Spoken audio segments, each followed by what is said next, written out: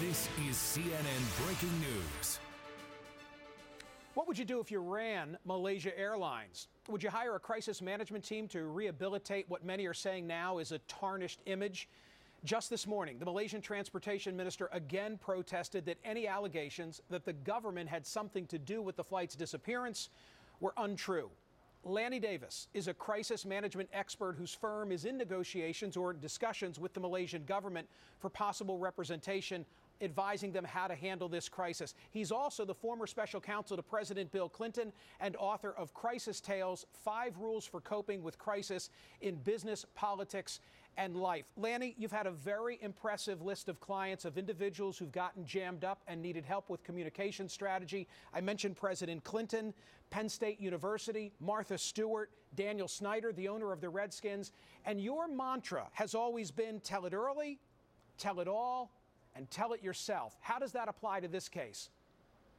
Well, it applies to every case except where you're putting somebody in jail and then you need criminal lawyer advice. So in this situation, without disclosing anything that I've said to a possible client relationship with the Malaysian government, there's 2 general rules that really are almost universal. And it's part of that mantra that I wrote as a subtitle to my White House book. 1, transparency and communication is elemental and the starting point. In this case, the tick-tock of exactly what happened, what was learned, how they found out, and laying out the timetable is essential. And number 2, the families, going to human reaction, human grief, human need for communication, for personal communication delivery and empathy. That would be my number 2 rule. And again, these are general rules. I'm not revealing specific advice that I've given. I respect that. I know your firm, Levick, is in conversations, but not formally retained at this moment, and I respect that. Are there circumstances where, you know, the horse has already left the barn? I mean, we're a month into this now. Would it even be possible to restore credibility? Yes, part of that is acknowledging that maybe things weren't done so well and explaining how difficult it is. There is a sort of a can't-win situation when families are grieving and they want answers and you don't have answers. You can't win that. You simply have to reach out to them and stay with them one-on-one. The Chinese government has behaved fairly oddly. It's been extremely critical of the Malaysian government, yet it's not very transparent itself. Of all countries in the world who shouldn't be preaching about transparency is the Chinese government. Now's the time to forget all of those rivalries and have a collection of governments regarding the cost of looking for this plane. It seems to me that every government with any individual on that plane should be financing this search, and the international community as well. I'm so glad that you brought up the Chinese, because look where we are today.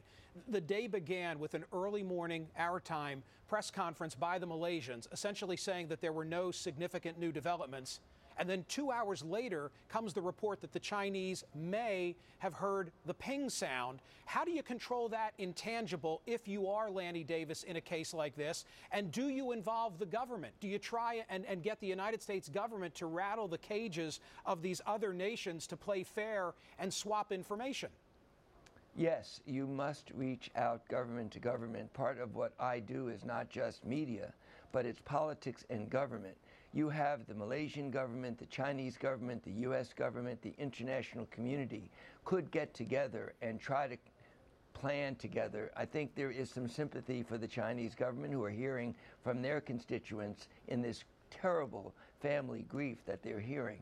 But there should be diplomacy at work here to cooperate. There should have been an immediate transmission to the Malaysian government by the Chinese in real time as soon as they heard that ping, if they heard that ping.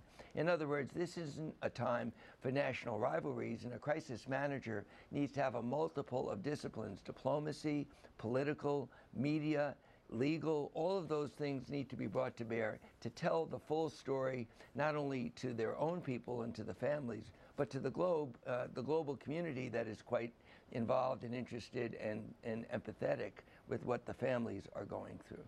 Tell it early, tell it all, tell it yourself. Lanny Davis, thank you so much. Thank you, Michael. We may have to